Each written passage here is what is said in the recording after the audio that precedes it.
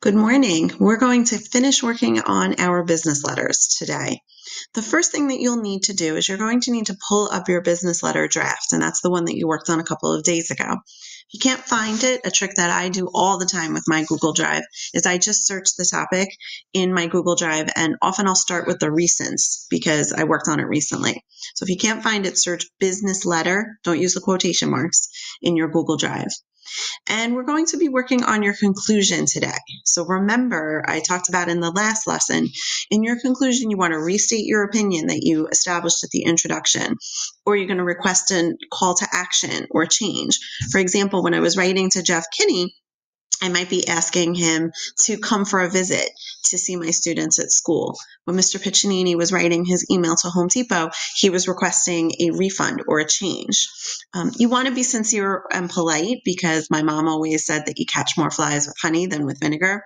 And that means that it's always better to be kind and polite and respectful, and you're more likely to get what you wanted if you do that. If you're not exactly sure what sentences you want to use to end your letter, you can click this link and watch this video. And the lady, she's very lovely. She's British, I think. So she has an accent, which is fun because that always makes it sound a little bit more polite, I guess. I don't know. And you can use that. She has some sentence starters to help you end your letter. Finally, you're going to watch this video, the format of a business letter. And afterwards, I want you to go back over your draft looking at each of these options. You need to make sure that you check your formatting because business letters have a specific format where everything's aligned all the way to the left. You want to check your spacing, your font, make sure that you can change your font and make it fun, but it should still be professional and in black. Make sure that you edit for your capitalization and punctuation. Remember, the beginning of every sentence or proper noun should have a capital, and the end of every sentence should have some form of punctuation, a period or a question mark or an exclamation mark if you're excited.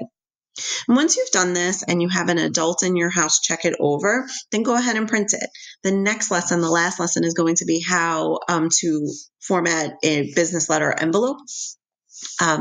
If you don't have access to a printer, then just let me know in Google Classroom and I'll print it for you here at home and then I'll mail it to you. If you have any questions, then you can just let me know. Bye.